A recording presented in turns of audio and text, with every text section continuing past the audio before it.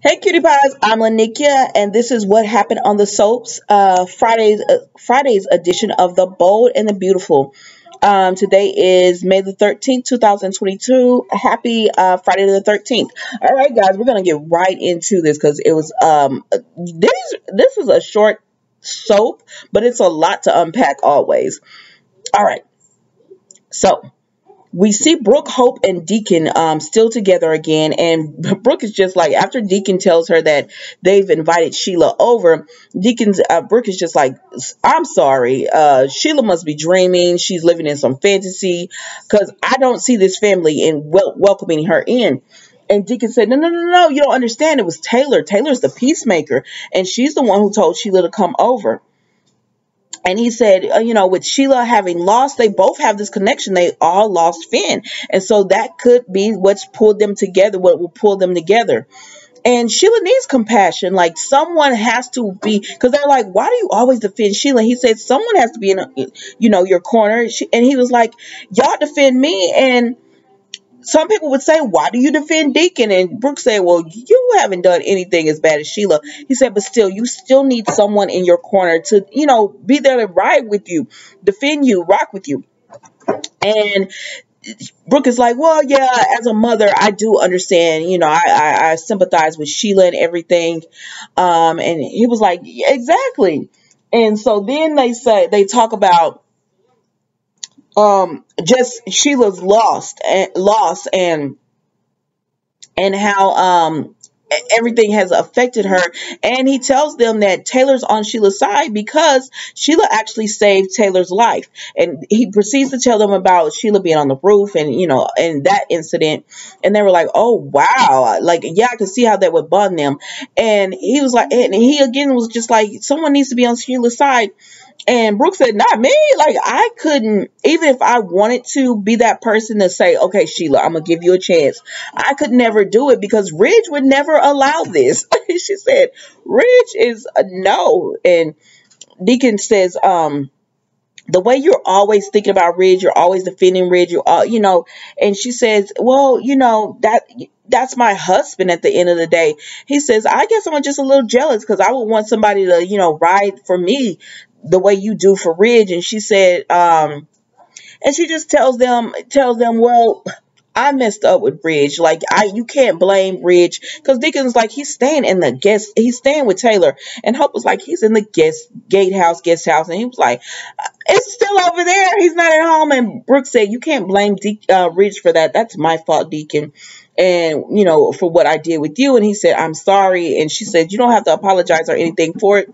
It is what it is. And she said, she still wishes she knew why she drank and everything, but she says, that's just something she has to live with. So then we go over here with Deacon, we go over here with Deacon, Ridge, Steffi, and Taylor. All right, so Sheila, I'm like, oh, Sheila, please stop. But she keeps talking. And she's telling them, like, I did this for you, and Steffi still is on her. Let me get it. You shot your son. You did it. You shot him, and you stepped over me and pulled the trigger. You tried to kill me. And Sheila's just like, it's not my fault. It was an accident. And Steffi, you're the one to blame because if you had shown me any kind of compassion, any kind of sympathy, anything, this wouldn't have happened. And so Taylor was like, wait, are you trying to blame my daughter for you shooting your son? And she said, it is Steffi's fault. She didn't show me any kind of compassion, Taylor. She wouldn't open up. She wouldn't let me be a part of the family. And Ridge says, because you're crazy. That's why.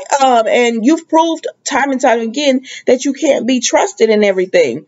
And so Sheila just keeps going on about how it's not my fault. Steffi is the one to blame. If you want to blame someone, blame Steffi. And she said, you took Finn away from Hayes. You took my husband away and you tried to kill me. And she said, stop. Ridge is like, you're a murderer. And she said, stop saying that. Stop saying that I killed my son. It was an accident. Like, accident or not, Sheila, you still did it.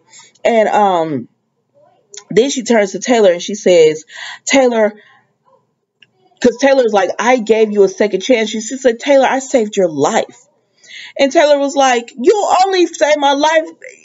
If Sheila hadn't been up there, Taylor wouldn't have been up there." And she said, "But you were only feeling bad because you knew what you had done, and that's why you felt guilty. And I was grateful to you." And she said, "You were grateful to me, Taylor, when I saved your life." And she said, "Yes, I was grateful, but I didn't know you had tried to kill my daughter." And she said, Sheila, Sheila, I thought you had changed, and I gave you a chance thinking that you had changed, but you're still the same heartless shrew that you have always been." And then Sheila gonna say, because they said Ridge was like, "You killed your own son," and she said, "Stop saying that. It was hazy." And I said, "Oh, Sheila, you can't go with it was hazy." She said it was hazy, and everything happened so fast, and I just don't. I don't. I said, you can't go with that. Like, you untalked too much, and your memory was clear as day when you said Steffi was antagonizing you. So the hazy defense is not gonna work with these people. And Ridge said as much. He said, "Oh, you were hazy, but you knew enough to rob them to make it look like a robbery. You stole their jewelry and all that kind of stuff. See, Sheila, that's why you can't go there." And so it was like, so you knew enough to do that. And then Taylor says, "You felt," because Sheila said, "I felt bad about that." And Taylor said, "You felt bad because you murdered your own son." Um, then Sheila, because I was like, "Sheila, you can't go with the hazy when you can't try to turn this on Steffi." And so Sheila was like, "Okay, I'm gonna go with Brooke." So she starts talking about Brooke, and she says, "This is all Brooke's fault." And I said, "Okay, well, this ain't the way to go, but let's go with it." And she said, "I did this because of Brooke. It's all because of her." And Steffi was like, "We don't know what you're talking about." And Ridge was like, "What does Brooke have to do with this? Huh? What does she got to do with this?" And Sheila was like, "This all happened because of Brooke. If she had just minded her own business, none of this would have happened. I did this because of what Brooke did to you all. And I wanted you to be back as a family. I wanted you back together." And I said, "Ooh, Sheila, you know I like you, but you're sounding a little crazy right now.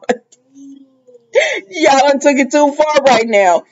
And so they were like, "What are you talking about? What does Brooke have to do with this? Brooke didn't make you shoot Finn and everything." And Steffi was like, "We don't know what you're talking about." And Sheila was like, "Yes, you do, Steffi. You know, tell him. Go ahead and tell him." And Steffi like, "I don't know what to tell him." And she says, "Tell him the reason you followed me in that alley. Tell him about Brooke. You know, tell him." And so Steffi was like, "Okay, let me think." And so Steffi started thinking, and she said, and she remembered, "I heard Thomas on the phone. I heard Thomas on the phone, and I heard what you did to Brooke. You switched her drink. You made an alcoholic drink." And so Steffi was like, "Oh my gosh, you're the reason that Brooke fell off the wagon. You're the reason that she was drinking." And Ridge said, "What?" And Taylor was like, What are y'all talking about?" And she says, "I'm the one who brought your family back. Brooke drank that night because of what I did on New Year's Eve. It was me. I set this in motion on New Year's Eve for you all because I love you that much." I said, "Sheila, this is not love, girl." But so then Ridge is all like, "So Brooke drank, you switched the bottles to make her drink alcoholic beverage?" And Sheila said, "No, I didn't switch the bottles. I switched the label." I said, "That don't make it any better." The way she said it, like she was insulted. "I switched the labels, not the bottle." And then they said, "Well, how is that Steffi's fault?" And she said, "Because she courted me and she was confronting me about it. And it was all she had to do was be quiet." And then she brought up Thomas, and she said, talking about nobody was going to be quiet, because Taylor and them said nobody was going to be quiet when they found out what you did to Brooke, Sheila. She said, "Thomas did." And I said, "Don't throw Thomas in this. You spent months telling Thomas to keep his mouth shut, and here you go, free for all. You can't hold a cold ice water." She said, "Thomas did. Thomas knew." And they said, "Oh, yeah, right, Sheila." And she said, "He did. You don't believe me? Call him. Call Thomas. He knew." And then Steffi said, "She's right. He did know. And Taylor said, oh, Thomas.